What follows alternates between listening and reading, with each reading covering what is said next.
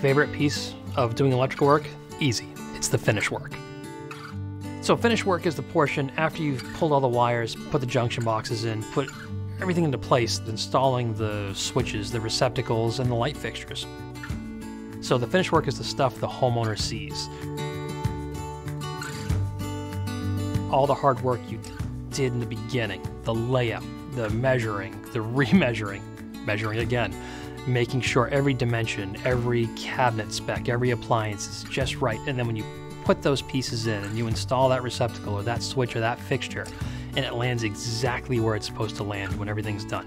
It just shows you that all the hard work you put in on all those steps beforehand that a lot of people don't get to see, that just made it look easy.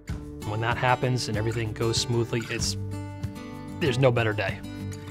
Oh, it looks great. It does look good. I love it. And we even put a dimmer in, okay, so we can set the level. For me personally, I like installing most light fixtures, which is surprising. A lot of people really don't because they find it a little tedious. I kind of enjoy it.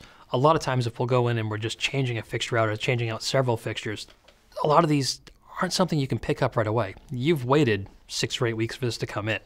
Now it's sitting there. You have the anticipation, like a holiday morning, of wanting to see this installed and see it operate. Looks great. That's one of the best parts of the job, is to be able to come in, install that fixture, see how much it changes the room, see what kind of light it gives off, and see just how happy the homeowner is with it. Wow, Perfect. That's great. I like a space to be more warm and inviting, especially in a home. So a lot of what I like to install, or what I like seeing the end result of that really, really looks good to me, is when sconces are done properly and it really accents pieces of furniture, paintings, anything along those lines. It's very comfortable light. It's not in your face, it's not coming down from the top, it's not blinding, but it gives you a comfortable glow. It's very inviting. The best part is at the end, and have the homeowner for the first time be able to turn that on to see how happy they are, that they can get what they were hoping, and kind of see a little piece of their dream and their vision for that space come to life. Thanks for watching.